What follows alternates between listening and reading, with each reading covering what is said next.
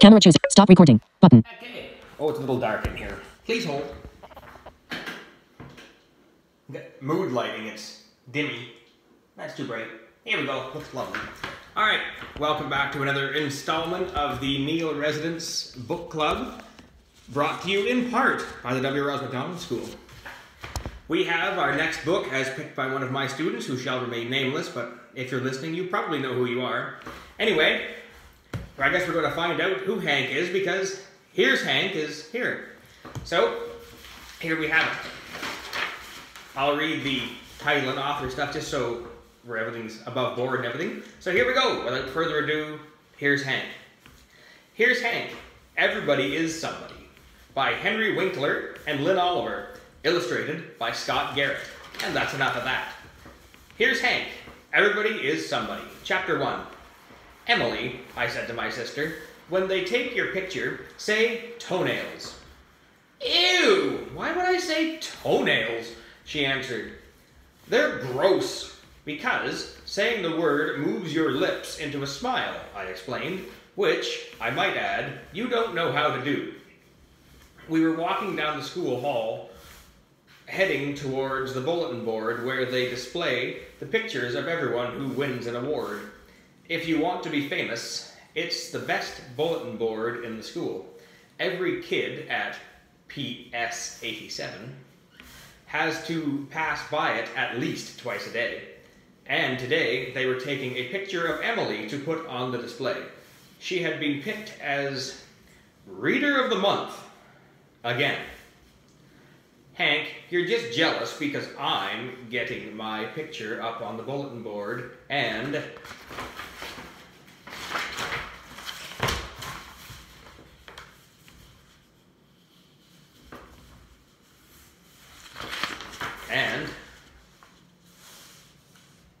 you're not, Emily said.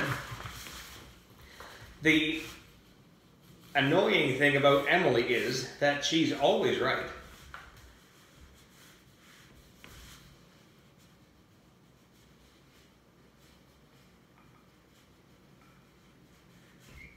I am jealous. This was the second time she had been picked as Reader of the Month, this time for having finished 13 books in 30 days. Ask me how many books I finished. The answer is not one.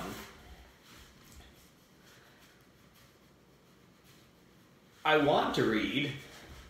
I really do, but my eyes never seem to make friends with the words on the page. All those letters swim around like fish in a pond. Just once, I'd like to win an award and get my picture pinned right in the center of that board. It could be for anything, like being the best tuna fish sandwich eater. I'm really good at that. Or for falling asleep. I can fall asleep before my eyes are even closed, but no one gives out awards for those things, especially the head of my school, Principal Love. He's got a mole on his cheek that looks just like the Statue of Liberty without the torch. Every time he laughs, it looks like the mole is doing the hula. I bet he wishes they gave out awards for the best mole. When Emily and I reached the bulletin board, my parents were already there. They had come early to be sure they didn't miss taking even one picture of Emily. They have a whole photo album just for Emily and her awards.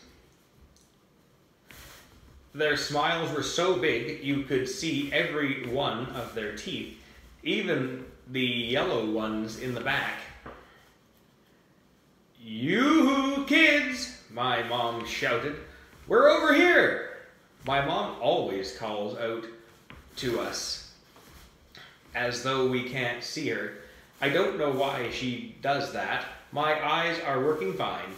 It's my brain that doesn't work so well. Both my parents were wearing the green buttons of our school gives out that say, "I'm a proud PS87 parent." I wonder if that means they were proud of both of us or just Emily.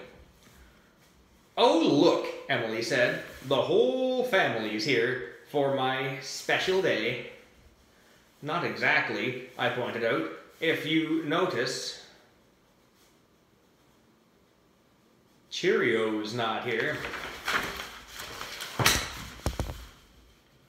"Hank, Cheerio is a dog. To you, to me, he's my younger, furry brother. Well, he shouldn't be here. He doesn't appreciate books." "Are you kidding?" I said. "He loves chewing on them. And the ones he likes the best, he pees on." Principal Love arrived then, his face lighting up when he saw Emily. The mole on his cheek was dancing up a strip. Oh, no, sorry, I lied. It's dancing up a storm. "Hello, all you." What in the...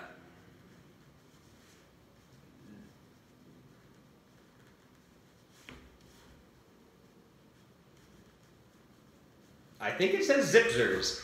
Could be a typo, but hello, all you zipzers, he said with a big grin. "You're looking very zippy today." "It's a special day for Emily," my father said. Principal Love took a key from his pocket and unlocked the glass case, protecting the bulletin board. Then he pulled a picture of Emily out of a brown manila envelope. "Oh, look," he said. "There are all thumbtack holes in the corners of this picture from the last time we put it up." Emily smiled so big, I thought her face was going to crack in half. All I wanted to do was throw up.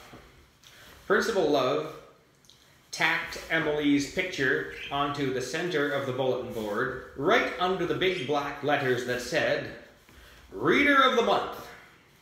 He was careful to use the pinholes that were already there. He'd probably get to use them 20 more times before the year was up. "Time for a photo opportunity," he said as he closed the case. "Your family certainly doesn't want to forget this proud moment." Maybe the rest of them didn't, but I sure did. My memory is full of proud moments about Emily in school, and kind of empty about proud school moments of me. "Dad let me take the picture," I said. I thought that at least taking the picture would give me something to do rather than just looking like the loser brother standing next to my winning sister. "Okay, Hank," my dad said, holding out the phone. "You take the picture, and try not to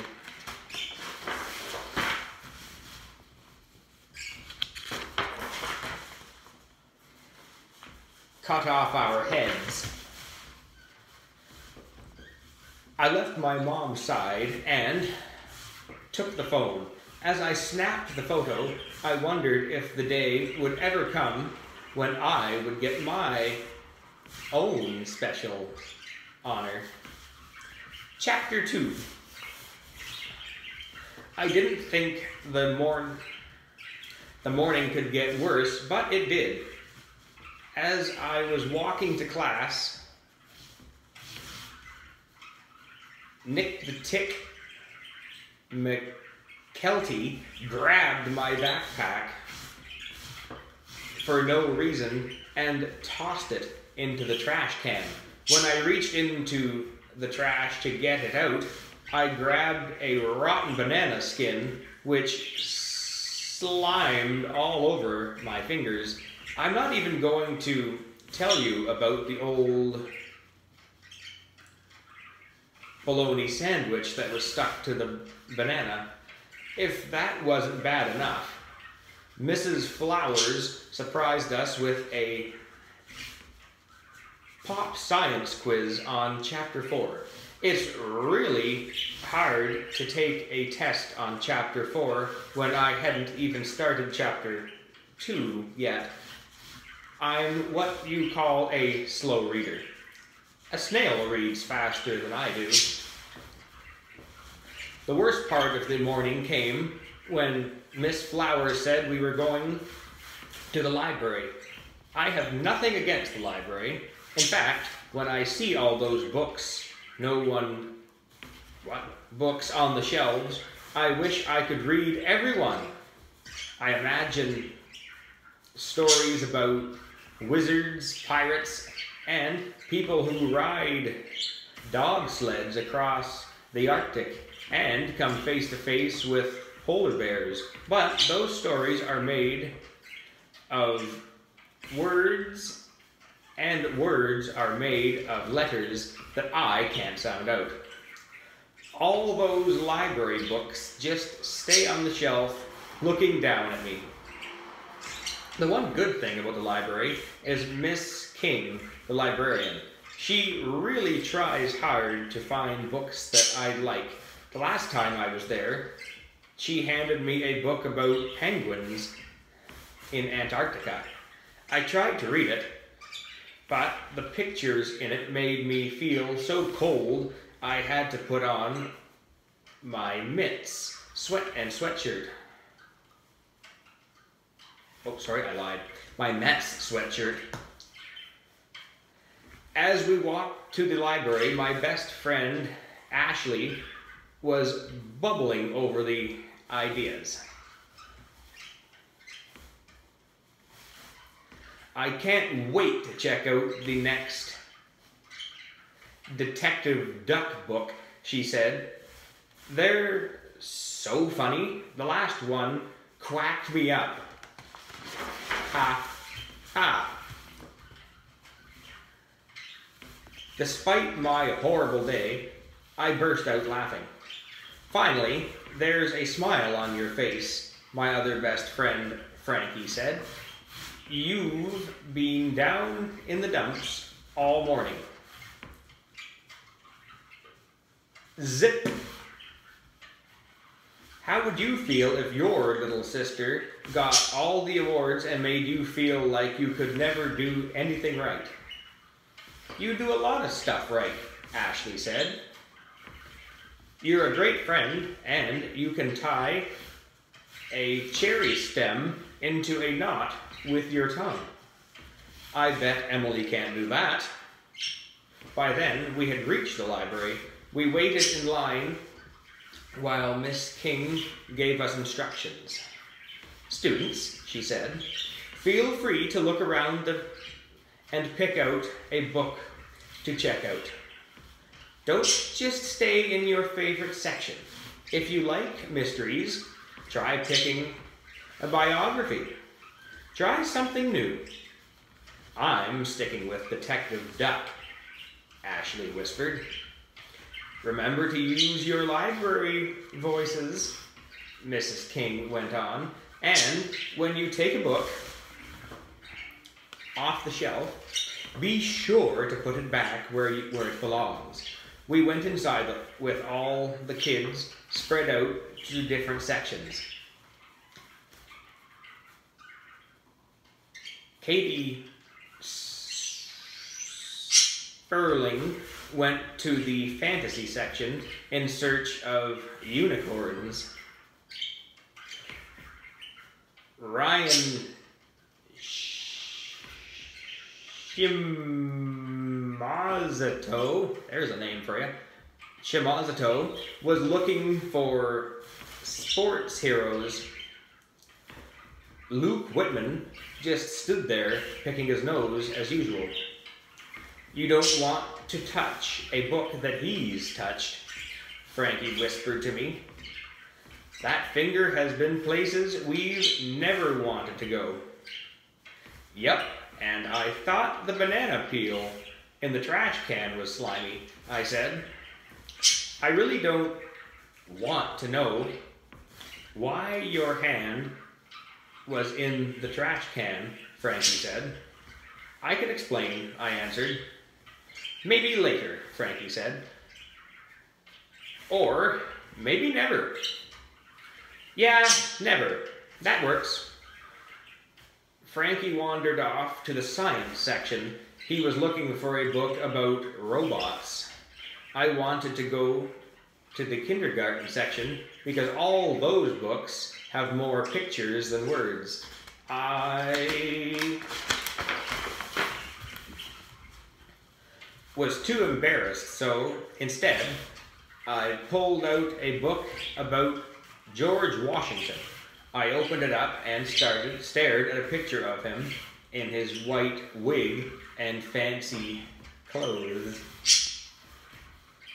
Hank, I didn't know you were interested in history, a voice behind me said. It was Mr. Rock, our music teacher, and all around a cool guy. I can't put this book down, I said to him.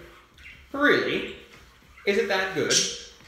No, but the person who read it before me must have had a peanut butter sandwich because the cover is stuck to my fingers. Mr. Rock cracked up, which surprised me. I didn't even know I was being funny. Hank, you have a great sense of humor, Mr. Rock said. Come with me, and I'll show you some books I think you'll really like. I pulled the book off my hands, wiped the peanut butter on my jeans, and followed him to a display table. He picked up a book and showed me the cover, which had two kids dressed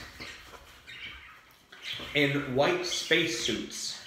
This book is full of adventure, but it's funny too, Mr. Rock said. It's written by a wonderful author, Paula Hart. She's a friend of mine, and I asked her to come speak at our school on Friday. I've never met a real author, I said. You're going to love this book, Mr. Rock said. Even the title is great. Don't you think? I looked at the title.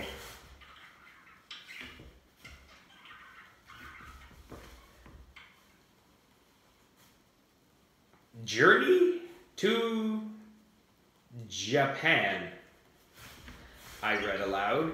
I bet this book has a lot of pictures of volcanoes. I saw a TV show that said there are over 200 volcanoes in Japan. Hank, Mr. Rock said, the cover says Journey to Jupiter, not Journey to Japan. It's about a bunch of kids who set up the first space colony on the planet Jupiter. Oh, Jupiter, of course, I said. That makes sense. That's why the kids are both dressed in white space suits. Mr. Rock rubbed his chin like he was thinking. Then he said, Hank, do you have trouble reading? I laughed a little too hard. You can tell me if reading is difficult for you, he went on. You're not alone, you know. Well, sometimes I just get the words wrong and mixed up, I said, not telling the whole truth. You know, like Jupiter, Japan, giraffe. Giraffe starts with a G, not a J, Mr. Rock said. I definitely did not want to continue this conversation. I wanted to get out of there as fast as I could. I'm going to go check this book out right now, I said to Mr. Rock. I'll let you know how I like it. I have another idea, Mr. Rock said. Miss Adolph,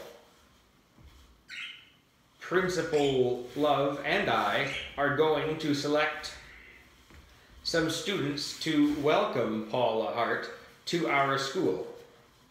The winners will introduce her at the assembly, show her around PS 87, and make her feel at home. Why don't you try out? I think you'd do a great job. That sounds incredible, I said. Maybe my friends Ashley and Frankie can try out too. Why not? You'd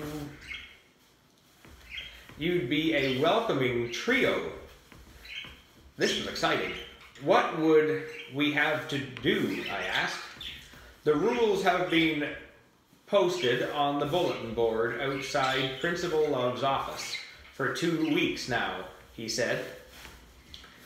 I take it you didn't read them? I usually walk really fast when I'm near Principal Love's office, I said, just in case he wants to call me in and discuss my grades. Mr. Rock laughed. That makes sense too, to me, he said. So, all you have to do is read the book and come to the tryouts tomorrow. Then, tell us what you liked about the book in your own words. Does that mean I have to read the whole book? I asked. Like, start at the first page and go all the way through to the end? Mr. Rock laughed again. That's usually the way a book is read. Trust me, Hank. Once you start, you won't be able to put it down, this book. Mr. Rock sure didn't know the inside of my brain. I had at least a million reasons why I couldn't read that book. In fact, there were so many that I couldn't possibly list them all here. So, I'm only going to give you 4. And we'll pick up next time at chapter 3, because it's getting awfully close to my bedtime. Actually, it's past it. So, hopefully we now are figuring out who Hank is. He seems like a decent sort of fella, even if he does have a reading problem, which of course there's nothing wrong with. Anyway, have a lovely evening, and we will see you next time for another installment of Here's Hank. Stop. Camera chooser. Stop recording. Button.